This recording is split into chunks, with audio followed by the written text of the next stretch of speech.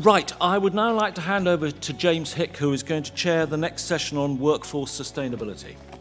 I'm absolutely delighted to be here today to discuss this critical session.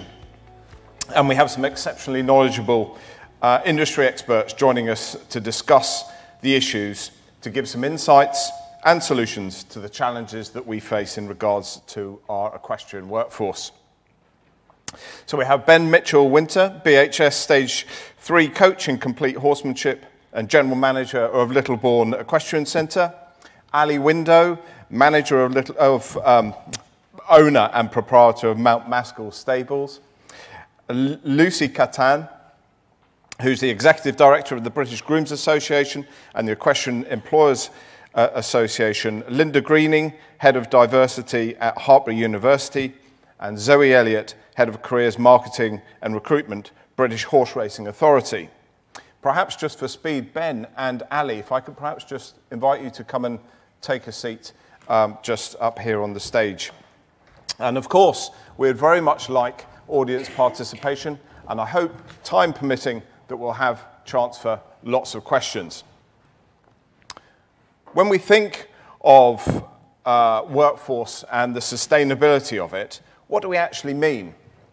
Well, the question we might ask ourselves is, do we have a sustainable workforce across the equine sector in all roles and all levels of ability to allow us to thrive now and in the future?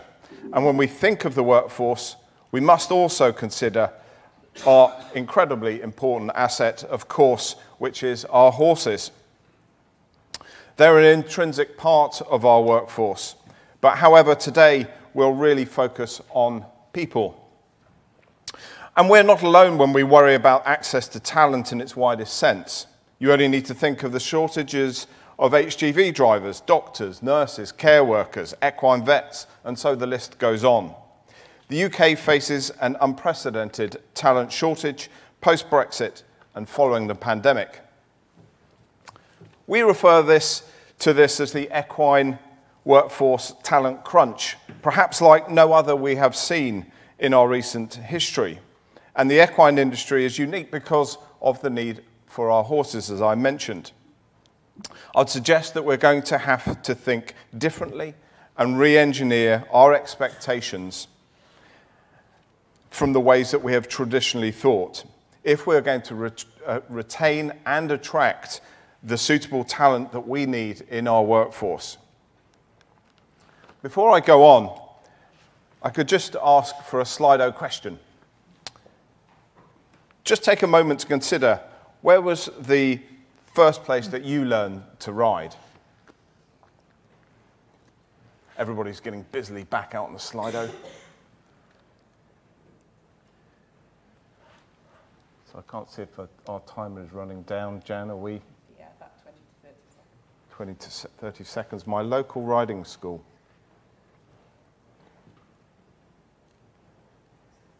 So around 80% of us are local riding schools. Let's just hold that thought as we go through the rest of the conversation. The positive news is that post-pandemic, more people are looking to start or return to riding than ever before. Many riding schools are reporting they have long client waiting lists. The not so good news is they cannot find the qualified staff or access the number of suitable or affordable horses required to meet the ever-increasing demand. In a recent insight survey carried out across 170 employers, we learned that more than 50% of vacancies advertised in the last 12 months actually went unfilled, with an average salary of around £24,000. So when we consider that these jobs are critical to running a successful equestrian business, the situation really looks very concerning. Some of the reasons these businesses were coming up short on candidates was the lack of applicants, candidates not having industry experience, the need to work long and inflexible hours, working weekends, insufficient pay, and an acute shortage of qualified staff. So what do the workforce want? So we asked 160 people working in the sector what they were looking for in an employer. And they told us that they were looking for personal development, control of their hours, employment benefits, and freelance work. Fundamentally, working for a good employer was the most important thing, with a work-life balance often being more coveted than higher earnings. So it seems that we have a talent mismatch in what employers are looking for and what the workforce is demanding. If we're to attract and retain employers within our sector, we're going to have to be creative, pull candidates from non-traditional talent sources, and consider how we respond to the needs and demands of today's changing workforce. What we know is a fact is that if we can attract young people or other non-traditional workers of all types to our sector, and we can retain them for at least 24 months, then they tend to remain in our sector for a long and prosperous career. Over the past 2 years, the British Horse Society has fundamentally transformed our approach to supporting riding schools and livery yards by providing more than £1.1 million in grants to help weather the pandemic and support businesses to bounce back. In addition to the approved centre scheme, has gone from one of setting standards to a far more holistic approach to offering dedicated business support and upholding standards. So today, I am really pleased to announce the next phase in our strategy to support both riding schools, livery yards, and those who want a professional career in our sector. We call this the BHS 2022 Career Transition Fund. It's a direct intervention for us to try and materially increase the number of BHS qualified coaches and grooms within our sector. The Transition Fund is specifically targeted at those who have completed their BHS Stage 1 and open to all those who now want to progress to their Stage 2 and 3. The fund will be providing grants towards Stages 2 and 3, and training will be provided by our accredited professional coaches and at any BHS approved riding centre. Applications for the fund will open on the 7th of March, and I hope that we'll be able to attract hundreds more qualified coaches and grooms to our equestrian industry. Now, I would like to turn to our great guest that we have here today. And the first question that I'd like to ask is to Alison Window, who's our proprietor and owner, Mount Mascal, as I said before, where you have 40 riding school horses and 90 liveries. And we've got Ben Mitchell, Winter Stage 3 professional coach and complete horsemanship, general manager. I know you're working through Stage 4 and on Stage 5 as well, Ben. You're a very, very busy guy. But let's get the riding school and coaches perspective. So, Ali, if I can ask you first of all, you're right at the very sharp end of running a very large and important riding school.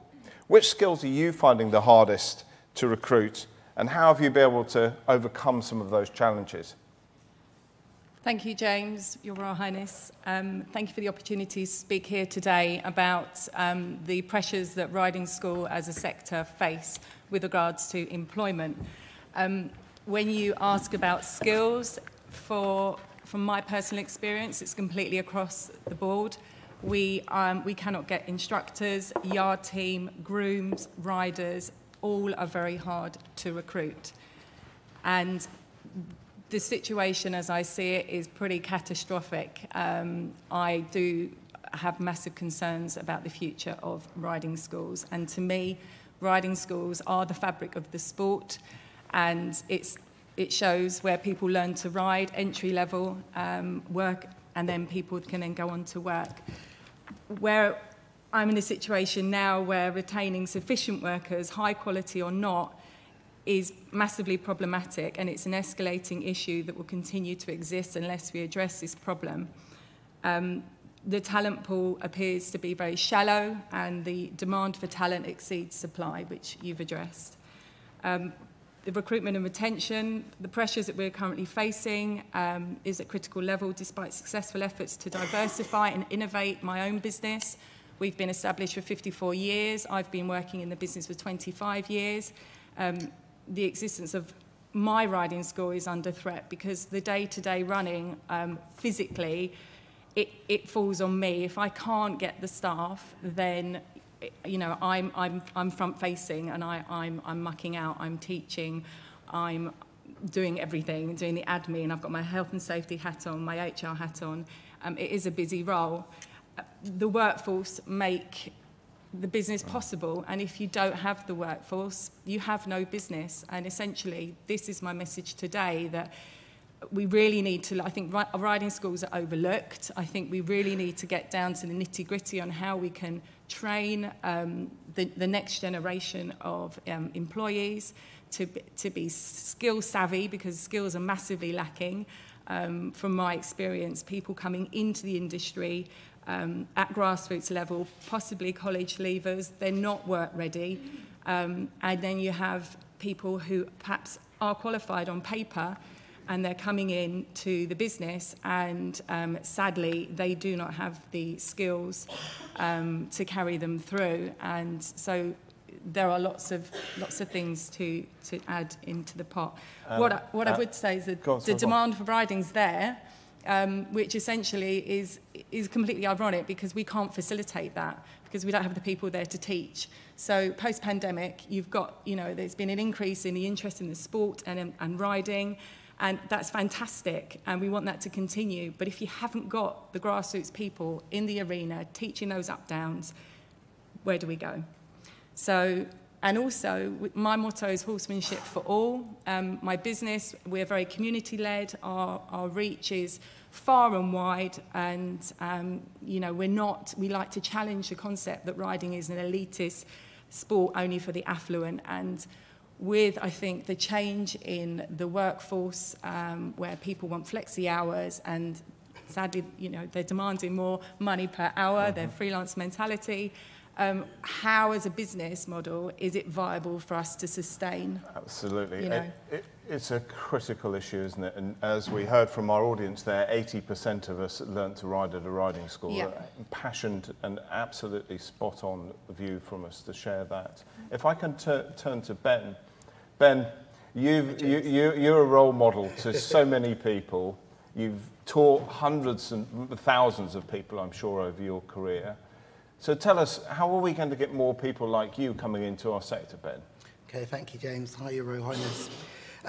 So personally, really, today I'm here to talk about how we can try and encourage people or qualified staff and trying to retain them within our centres. Because at the moment, there's a lot of big, good, amazing training centres out there. But when it comes to obviously getting to your BHSAI or your level 3 instructor, to go to that next level is a little bit harder. It's going to be quite costly in time and funds. There's a lot of good training centres out there, but a lot of them are sort of on the intensive fee paying. So although I was working full-time as a position as a manager, I couldn't quite afford to tap into that training. To go and train with some first-class people, you know, talent and stuff like that, just to mention a few. So I was very grateful for the BHS because I had my level 3 qualification. I was awarded the scholarship to train to my stage 4. And obviously growing up in London, in a local riding school, without that scholarship from the BHS, I wouldn't have been able to take my training to the next level and tap into that. So I sort of think we need to look at the qualified staff we've got and look at a way of trying to retain them within the UK centres. I was successfully headhunted to go to the Middle East, work for the world's biggest oil company, and I was there for 4.5 years.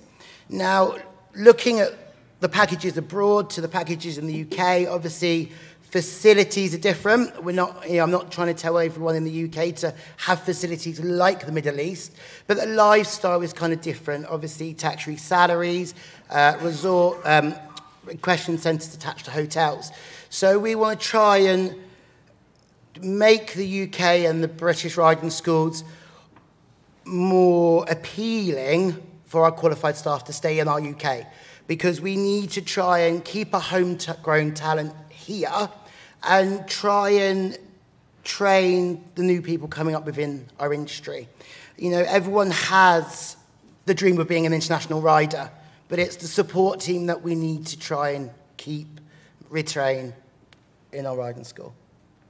Absolutely smashing, Ben, and you resonates back to Robert Huey's points as well, from fantastic training facilities, keeping our talent wherever that is, whether that be in England or in Northern Ireland or wherever. Thank you very much, Ben. That's really great inspiration to us all. I'm really delighted now to invite Lucy Katan to the stage. We heard that Lucy spoke to this forum 20 years ago now, and it's a great delight to hear you back, Lucy, and I'm sure you'll be as impassioned as you were 20 years ago now that you are taking the stage again. Thank you very much. So many good photos of Ben. Am I flicking? Yeah, okay. Okay, Your Royal Highness, ladies and gentlemen, thank you for this opportunity to share a view of what we see and are experiencing at the British Grooms Association and Equestrian Employers Association. In 30 days' time, from the 1st of April, the national living wage and the national minimum wage rises. The Low Pay Commission have already identified the equestrian industry as one of low pay. Every survey we do identifies that about 40% are paid below the legal minimum hourly rate. The HMRC have noted the equestrian industry as one of non-compliance, and there has been a targeted focus over the past 3 years from them. The Conservative manifesto pledged that the national living wage will rise to £10.50 per hour in 2 years' time on the 1st of April 2024. If you take the average groom like Georgina, who's 28 years old, she works a 5.5-day week, 7:30 till 5:30, resulting in a 50-hour week. Her annual salary in 30 days' time on the new rate of £9.50 per hour will increase by £1,534. If the manifesto pledge is upheld from today, her salary will have risen by £4,134 in just 2 years' time. Now imagine this calculation for a business with, say, 5 or 6 members of staff, or more. The EEA recently ran a survey to discover what the real impact of the rise would be to equestrian employers. Of the respondents, 15% paid higher than the national minimum wage or national living wage to their staff. However, of the remainder, 96% were worried about the impact of the rise will have on their business. 30% had not yet calculated the cost increase to their business. 85% have said they will have to consider increasing their livery fees. And 38% were concerned that their business will no longer be viable with the increase. 41% stated there would have to be changes to or the loss of staff from their workforce. And most worryingly, 71% have said that they don't think their business will cope with the further increases in 2 years' time. It should be noted that typically employers that take part in surveys are those that are performing best or at least better practices. Although some employers recognise the need for staff to have increased wages in line with the cost of living, the majority of comments described a real concern over the viability of their businesses.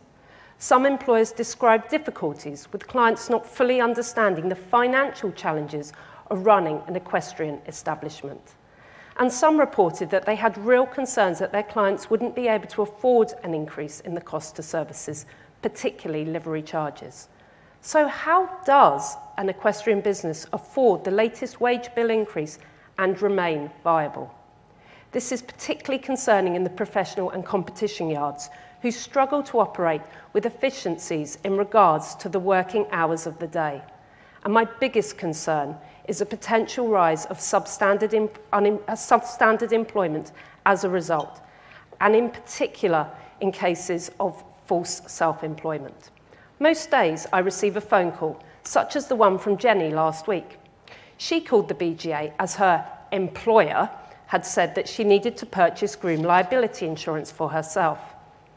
Jenny worked on an event yard since January 2018. She was told she was self-employed upon starting the job. She has no contract, works a 6-day week, 7:30 till 5, never finishes on time. Her accommodation is charged at £130 per week. She gives her employer her hours that she's worked each week, and then she's paid in cash. She's had no annual leave. With the overtime considered, we calculated she's owed in the region of £12,000 in unpaid wages. This is yet another case of false self-employment. The lack of awareness of employment status in our industry is alarming. Retention has always been a key issue in our industry. Working hands-on with horses for some will never be a forever career path. That's okay, and it's normal. When a member leaves us at the BGA, we always ask why. Sometimes it's due to a natural change of career, or having children, or an injury. However, more often than not, it's due to their experience of poor employment practices that they choose to exit our industry, with false self-employment being the most common reason. To have a sustainable workforce, we as an industry together must ensure that good employment is the norm. Any parents in the room, ask yourself, are you confident that your son or daughter would be employed correctly if they chose to work with horses? At an event, are you confident that every horse box that parks up is a compliant employer? There are some excellent employers, and over the past 15 years, I genuinely do believe they have grown in number. 2 of them are sat here today. However, our research shows over and over again that it's currently not always the case, and we simply have to do better. At the EEA, we have created the Code of Good Employment to provide a framework to strengthen good practices and ensure that businesses are legal and well run. Fiona runs Kingsmead Riding School and Livery Yard. She's a signatory to our Code of Good Employment. She adheres to all the legal requirements. She pays correctly. And in addition to legal employment, she practices good management, which aids in the motivation and retention of her workforce. Staff will still come and go, but no member of the workforce has ever left due to poor employment. Imagine if this was the norm across our entire sector, how many grooms would be saved from leaving? 19 years ago, I spoke at this forum about the need for grooms to be recognised for the role that they perform.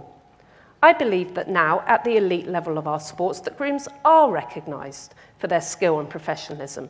Certainly, our patron, Charlotte Dujardin, has made such an impact with her public applause of her groom, Alan Davis.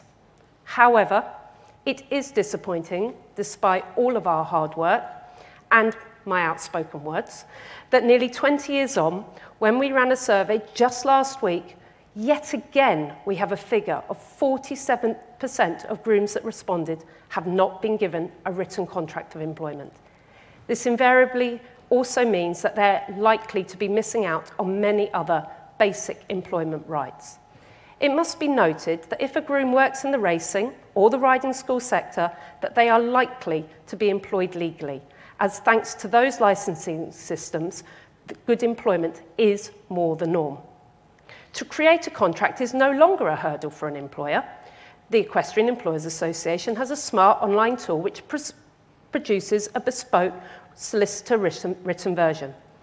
Over 3,000 written contracts have been created using the EEA Contract Creator. The EEA has only existed for 4 years, and already we've helped thousands of employers to manage their business legally and sustainably. There has to be a cultural shift, and urgently, because without one, the yards who are not like Fiona's are draining our pool of passionate and capable future grooms. So to the solutions. Sorry, but service charges must increase. The National Minimum Wage survey highlighted that prices must rise and keeping horses will become more expensive, especially in the competition sectors, where a groom is often working a 60-hour week or more. Yards need to become more business-focused. Whilst there are employers that adhere to good employment and are viable, There are others who sadly don't. They cannot continue to trade, leaning on their workforce to prop up their business by working below the legal minimum and by using false self-employment to avoid tax, national insurance, pension, and employers' liability insurance requirements. We need to modernise the working day to be affordable. Viability includes the affordability of the workforce, and as a sector, I believe we need to modernise our practices to become viable. For example, do all staff really need to be on the yards 6 days a week at 7 a.m. to feed? Or can a rota system be created? How can a more flexible approach, without compromising the welfare of the horses, bring down the wage bill?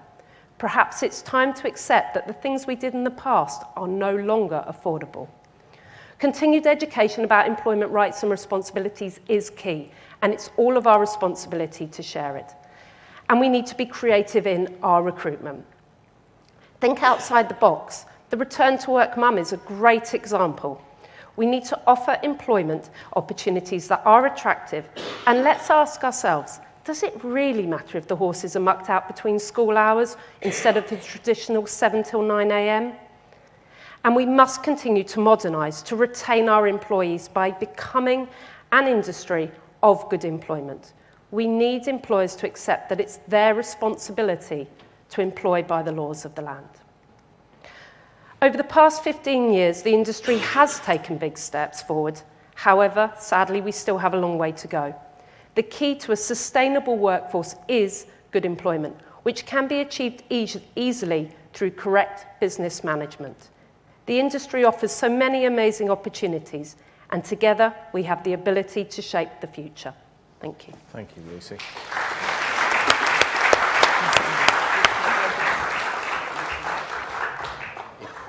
Either or.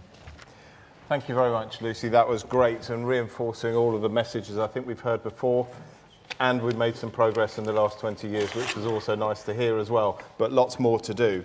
So let's just hear now from Linda Greening. Come and join us, Linda. It's great to see you. Linda is Head of Inclusivity at Hartpury University and is all about increasing diversity within the university. So over to you. Thank you very much, James. Is my microphone working? Fantastic. Yes. Your Royal Highness, ladies and gentlemen, everybody in between and either side, hello. My name's Linda Greening. I'm the Head of Inclusivity at Hartpury today, and I'm here today, to talk to you about the parallels that we are experiencing potentially in recruitment and retention between the university, land-based sector, and the workforce in the industry. So I'm going to make a start by just highlighting how we're going to run. I'm going to talk briefly around diversity as it exists in the industry currently. I'm going to get us to think gently about what's coming over the bow in terms of the future, and then offer some ideas on how universities are helping students from diverse backgrounds, non-traditional backgrounds in university land-based sector transition and succeed in higher education. So to start with then, we must acknowledge that we are proud of our gender equality, and in our sports we have the opportunity for male and female competitors to have opportunity to compete against each other on the same level and platform. And we have a thriving LGBTQ+ community, which is receiving ever-increasing support, recognition and representation. The FEI was one of the first international federations to govern and regulate a sport for both non-disabled and disabled equestrian athletes, alongside the Riding for the Disabled Association, which provides opportunities to ride for people with developmental and physical disabilities. We must recognise the work of our inner-city riding organisations, such as St James's City Farm, Ebony Horse Club and the Urban Equestrian Academy, which aim to encourage children and young people from inner-city and diverse ethnic backgrounds to interact and understand horses. We have to recognise our key riding role models with ethnically diverse backgrounds, including Lydia Hayward, Danny Morgan, Khadija Mallah, and Amila Aswat, to name but a few. However, safe spaces are still needed, they're still necessary in our industry, and they're offered by the BAME Equine and Rural Activities Focus Group, which provides education and safe space opportunity for ethnically diverse equestrians to share their experiences. We must also recognise, for example, the work of Riders' Minds, as there are people in the industry who are still experiencing microaggressions. So for example, frequently in the past, I've heard members of our industry say that they do not see colour. But being colourblind is also being ignorant to the specific needs of people of colour. And ignoring racism is not the same as taking an anti-racism stance. The industry has now a really valid opportunity to actively educate itself and become allies and active bystanders and avoid the major factor preventing people enjoying the benefits of relationship with a horse being the fact that they do not feel welcome. And looking to the future, we have to remember that we're in the digital age now. This is the fourth industrial revolution. Young people are growing up in a life of convenience and technology, and they are prioritising indoors more than outdoors, so we need to make that more attractive. Less people are going out outside, more people are engaging with technology rather than reading books now. And we recognise that still every day we can't assume that everybody has access to digital technology. There is digital poverty where people will not benefit from access to digital technology 24/7, let alone every day. We also recognise that digital technology within the household is being prioritised over daily essentials. So still, Generation Z, born after 1995, they tend to be digitally native. They're way more networked than we've ever been, and they are fast decision makers with a shorter concentration span, which we've recognised in higher education. And that means that we need to help them transition into a different way of thinking and develop skills in that sense. They also seem to have more innovative ways of thinking than we ever have. Having lived now through a pandemic and thinking about traditional timeframes, they recognise that scheduling of lectures, for example, a hybrid approach, recording lectures, everything is becoming different and better in a way, as we recognised in the 30-year speech previously. They're also more ethically aware, thinking about how things can be different from the generations that came before them. And I guess we've got an opportunity as an industry to promote positive equine welfare in terms of social licence to operate, and we can also start to think about the sustainable things that we're doing and promote those to the generation that's coming over the bow. And we can't forget, of course, that we've got artificial intelligence, automation, and the centrality of algorithms. I mean, for example, I don't think I'm ever going to get on a real horse again after riding a mechanical horse, Margaret. She's amazing. But, okay, so with all that in mind, then, we've had a little think about diversity there. Higher education is bound by, obviously, its civic duty, but also by legislation, and that's beyond the Equality Act. So all higher education providers are required to set out their objectives relating to the promotion of equality of opportunity beyond the Equality Act in relation to the full student journey, access through to progression, thinking about parity of experience specifically with students from underrepresented groups. And in a recent piece of research investigating barriers to diversifying student populations at small specialist higher education providers, these 4 themes popped up. So the region or the rural location of the institution, the specialisms, and also resourcing, outreach, getting out to talk about the degrees that we offer alongside representation, both in our allied industries, but also on our campuses. And the chapter specifically explored reasons why land-based higher education providers struggled to attract students from ethnically diverse backgrounds. And historically, providers claimed that their campuses were reflective of the industries that they served. But our industry is not predominantly white because people from diverse ethnic backgrounds are not interested in horses. So a number of land-based institutions got together in collaboration with the BAME Equine and Rural Activities Focus Group to think about how we might be able to access our local regional community groups and raise awareness of land-based degree opportunities and career paths, essentially opening our campuses up to groups that had not previously seen what was on offer, and really drive that awareness and aspiration around what they could achieve beyond maybe traditionally what they had been aware of in terms of education. So yes, you can see all of the collaborative members on the board on the slide here. I'd also highlight that during outreach activities where we talk about what we do and what students can do potentially in terms of careers, we also talk through myth busting, so you don't have to have a horse to do an equine degree course, for example. And we also talk about the nitty-gritty of finance, and we myth bust in and around that as well. And most institutions provide bursaries, grants and loans for students from eligible backgrounds, specifically underrepresented areas. And I must highlight the good work of Royal Agricultural University in terms of their recent Ethnic Minority Excellence Scholarship. a really good example of positive action. The importance of representation cannot be underestimated. We really do need to be able to make sure that people from diverse backgrounds can identify with the industry and feel welcome once they get there. So we'll move on to thinking about feeling welcome when they get there before we've finished talking about representation. We must remember that we can't take a tokenistic approach to representation, and we need to work with the people who are being publicised, I guess, to make sure that they are comfortable and confident with that. And in terms of considering diversity within our audiences, a number of institutions are moving away from the acronym BAME now. They've started to think about not just parents in their literature. We're also massively considering the use of pronouns and also gender options on a number of our different forms. So the belonging aspect, that not superficial welcome, we need to be able to make sure that we listen to the needs of the people who are coming to us from more diverse backgrounds.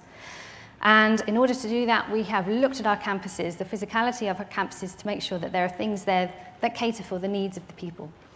And there are some examples there on the slide for you. Within the classroom, we're now trying to encourage shared experiences, so it's not just one approach from one person who's the sage in the room, effectively. We can all learn from each other. A number of institutions are talking about decolonising their curriculum, and we're also trying to encourage staff development to address things like white fragility, microaggressions, and unconscious bias, so that staff are confident in talking about these things. And I must recognise the work of Thebe with the British Veterinary Association here that created resources around microaggression as part of their recent Good Work campaign. So, this is my favourite picture of all time because it helps us see what equality is, what equity is, and what inclusivity is. Essentially, we don't want to be proactive, we don't want to be reactive, we just want to remove barriers so that everybody can benefit from working with horses. And there are opportunities to be able to do that.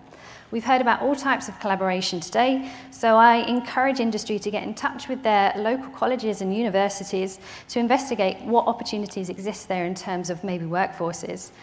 And I think we need to work to increase the visibility of opportunity beyond maybe the traditional stereotyped approach to equine that we have in the past, and listen to the needs of those who engage.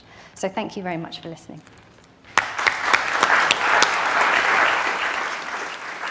Linda, thank you very much indeed. I love that last slide. It's so powerful, isn't it, for us all? Thank you very much. A great number of things that you gave us there for food for thought. We've got a good number of questions coming in. I encourage more for our panel here, and hopefully we are going to be on time as well, so which is always good to get some questions as well. So Zoe Elliott now joins us. Zoe is the Head of Careers Marketing and Recruitment at the British Horseracing Authority and is really going to talk to us about attracting and retaining racing talent. Over to you. Thank you, James. Your Royal Highness, ladies and gentlemen, racing continues to find recruitment and retention of skilled staff challenging. For many racehorse trainers and studs, particularly around our training centres, such as Newmarket and Lambourne, at times this can be felt very acutely.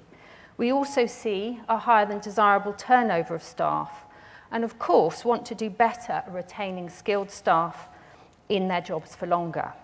However, with encouraging recruitment levels of new staff into our industry each year, we are maintaining a relatively consistent size of workforce in line with the number of horses. Our training providers, notably the National Horseracing College in Doncaster, the British Racing School and National Stud in Newmarket, all have a strong interest in their courses, often operating waiting lists of young people keen to get started on their journey into racing. We have also created an exciting new training format in Scotland with the newly created Scottish Racing Academy. So we have many reasons to feel optimistic about our future workforce, but this is certainly no time for complacency, and the people agenda remains one of the most critical strategic areas of the British Horse Racing Authority as the governing body of the sport. It was about 15 years ago that racing began its concerted focus on its workforce. A study into the issues around low stable staff numbers was carried out by the BHA, initially led by Lord Donoghue and then taken forward into its second phase by Baroness Mallory. With a committee-based approach and the leadership of the BHA, they brought together all the key stakeholders to consider the challenges and solutions required. As you can see, this multi-agency approach means we've been able to focus on the core elements of recruitment, training and development, and retention of staff. And we are incredibly lucky to have funding from the Horse Race Betting Levy Board and the Racing Foundation. So I'd like to take you on a whistle-stop tour of the key elements of our programmes, and firstly, recruitment. Some of you may already be familiar with the brand Careers in Racing. This was set up by the BHA on behalf of the whole industry, and it provides a huge library of information on the career opportunities in horse racing, covering everything from stable staff to roles on racecourses.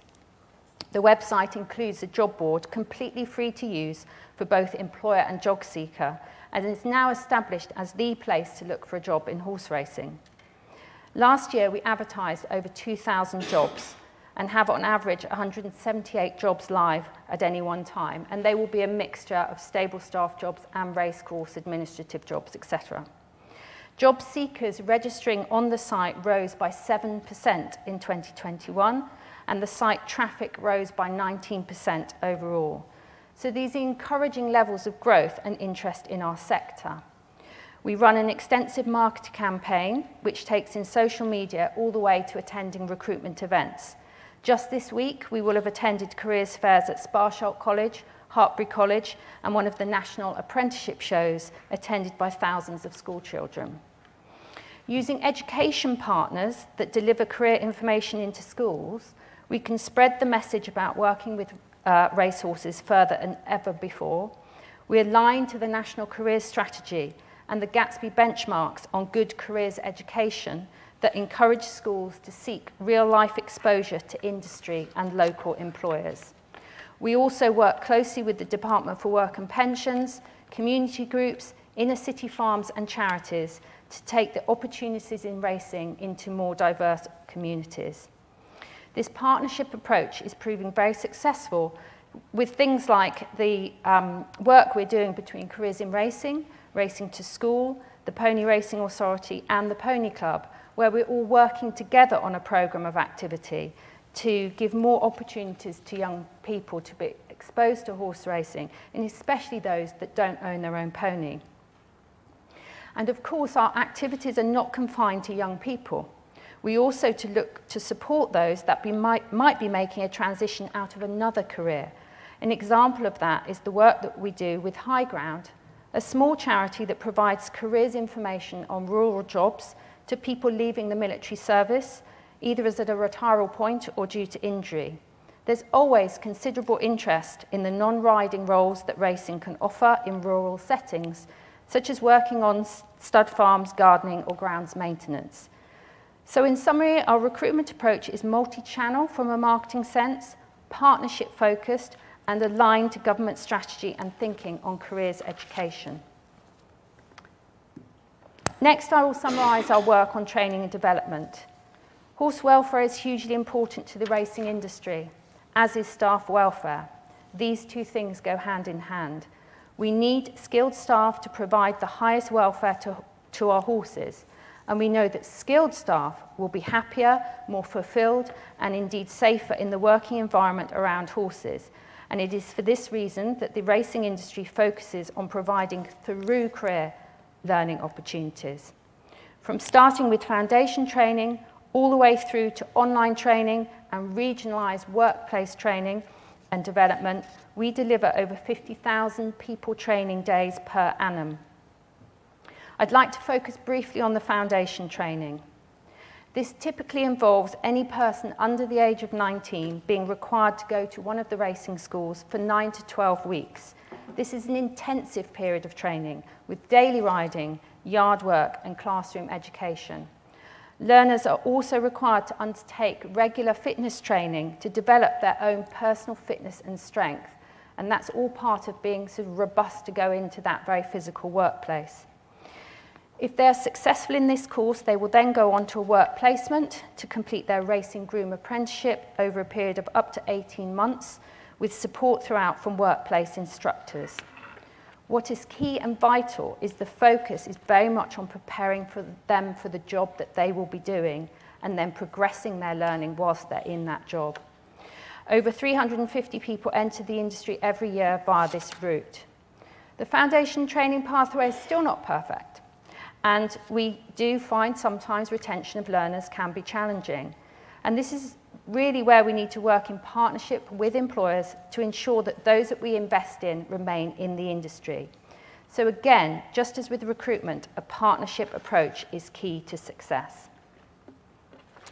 And finally, I would like to speak about our retention.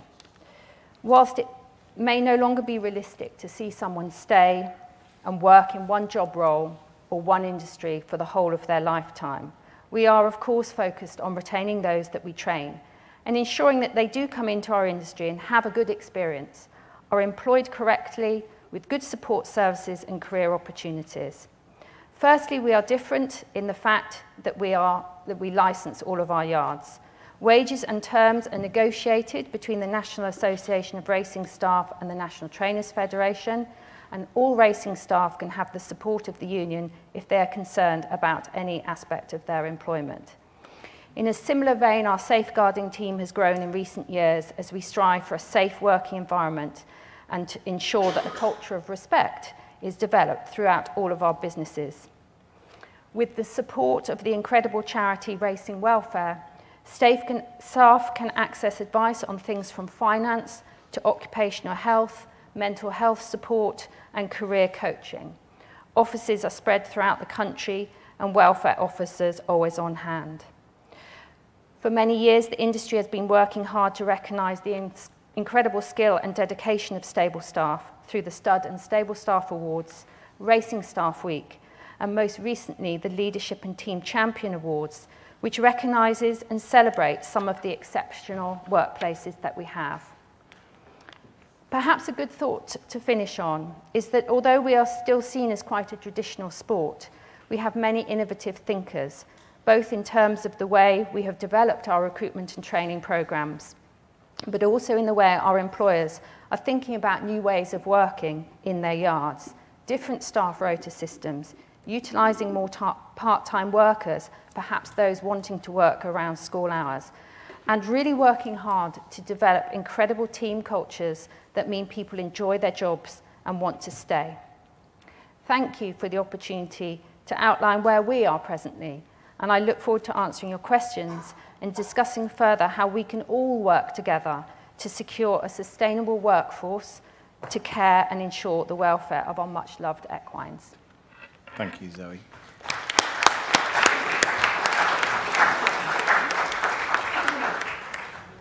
Well, thank you very much, Zoe. You've given us a great food for thought there, easy for me to say at lunchtime.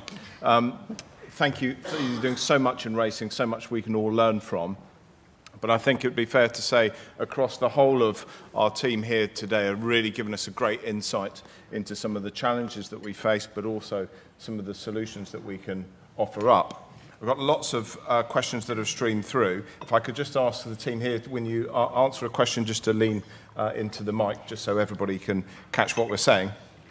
I'm just going to go and try and consolidate a couple of the questions to start with. And this first one's from Sophie Cookson-King and Sandra Murphy on the question of diversity.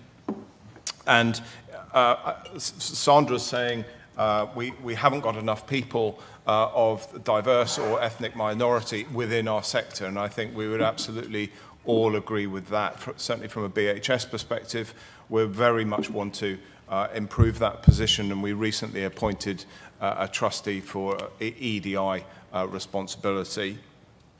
But from Sophie's part of the question says, how can we encourage more people into the sector, and what are a couple of the easy steps that perhaps we could take to do that?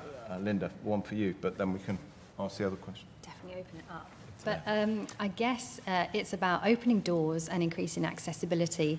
The sense of belonging in our industry for people of colour, I think, is very low at the moment. And all that needs to happen in the first instance, I think, is to open doors and make sure that people can walk across our thresholds and then start to develop that sense of belonging once they're in. And that's what we're trying to do with that community outreach piece, really. Great, good. Thank you very much. Thank you, Linda. Ben, what's your thought? On that thought, I think we need to sort of tap into the young people that are leaving secondary school, because obviously the younger generation at the moment are disengaged because of social media or the internet. When I was young, I spent every single waking hour, minute at the stables. So we need to sort of maybe go into secondary schools, show them there is a career with horses, and maybe because not everyone is that academic, in school, prefer the practical approach, because the apprenticeship is a good foundation to get people into the working industry and get them employed. Great, yeah, absolutely right. And maybe there's a role there. I can feel from a BHS perspective, some of our volunteers may well be able to support that as well, with support from folks like yourself, Ben, make you even busier. Ali, I've got a question for you, if I may. There's a question come from Hayley Williams, and Hayley asks that she's a lecturer at Equine College, and she's really concerned about making sure that students are work-ready, skills-savvy, as she refers to it as. From your perspective as a proprietor and owner of a big riding school, what's one bit of advice you would give to make sure those students are ready to come and work for you? The advice would be to do your training at a centre and get on-the-tool training. So if you are college-based, work with your local riding school to facilitate the learning. They need to be work ready, so they know what the work environment entails. Also, with college leavers, I know the racing board are very good at fitness. That has to be addressed. It is a very hard job. It's long hours, and the level of fitness is really important. And I think students that come in and other people that come into the role don't appreciate or realise how tough it is. So, I mean, it's a great point, and I'm sure we've got many educators here as well. I wonder if at Hartpury you've thought of using PE lessons, fitness as part of the education system. Have you ever thought of doing that, preparing people for work? It's something that comes time and time again from employers, people that aren't actually work ready. There's been a lot of talk about fitness, definitely, within the industry. There's a lot of research going on, I think, around rider fitness currently. And so we've got some actual evidence and some fitness regimes that would be useful, could be definitely put into place. And I think that's one of the opportunities where industry and education providers can work together to really make sure that we are providing the workforce for the future, bound within the remit of curriculum. Yeah, of course. Yeah, no, thank you. Great question. Lucy, if I can turn to you as well. I've got a really good question here, and it was also addressed slightly by Zoe, but from your perspective, you talked about changing hours. And Leanne Pershaw asked us, is it possible really to look at more flexible work schedules, and could that be something that could be introduced more into the working week? Do you think employers are going to be able to really do that? Is that possible? If they can't afford the wage bill, then there's going to have to be some change within the way that they operate. Otherwise, the business is not viable, and therefore, what's the future of the business, sadly? And that's my big concern. So I think that's what I'm saying about, I think we have to look at the way that when I was a groom and the things that I had to do and the rigid structure. I think it exists particularly in the competition yards, if I'm honest. Everybody starts at 7 or 7:30 and everybody goes until they're done. And racing's a really good example of there has been flexibility. And I spoke to an employer just yesterday who's really struggling, a livery yard with an eventing slant to it, really struggling to find staff. And I asked her about her working day. And I said, have you ever considered the return to work mum? Because I really do think that's a point. As sort of one myself. And I said, have you considered that? Well, no, that wouldn't work with my yard. And I said, well, but you've just told me you can't find staff. So does it matter if the horses are mucked out between 9 and 3 instead of 7 and 9. You know, can we, and I do think I think it's a much longer conversation than for today, but I think there is a piece there that we have to make the way that we operate viable. Force ourselves. Yeah, well, we have to, because otherwise you can't operate if you can't afford the wage bill and all the other bills that come in. So there has to be a flexible approach, and I think this industry is getting there. So let's thank you, Lucy. Let's hear a positive note here from Laura Cackett, who says, I'm often overrun with applicants from college leavers and they all profess to be struggling to find roles in the sector. Well, we would all certainly like to hear from them, and perhaps the BHS can help you. Please email me afterwards, Laura, and we'll try to facilitate that, because we know hundreds of riding schools that are in desperate need of those great candidates. So please do send them our way. So I want to turn, Zoe, to yourself, if I can. You do so much work out in the community, but do you think there is more that technical colleges and FE can do to support the racing industry, for example? Is there anything that's going on? Yeah, I mean, I think it's evident. We spend a lot of time going around the equine colleges to ensure that they're aware of the career routes, because they don't really cover... Just pull your mic, just in case. Just swing it. That's it.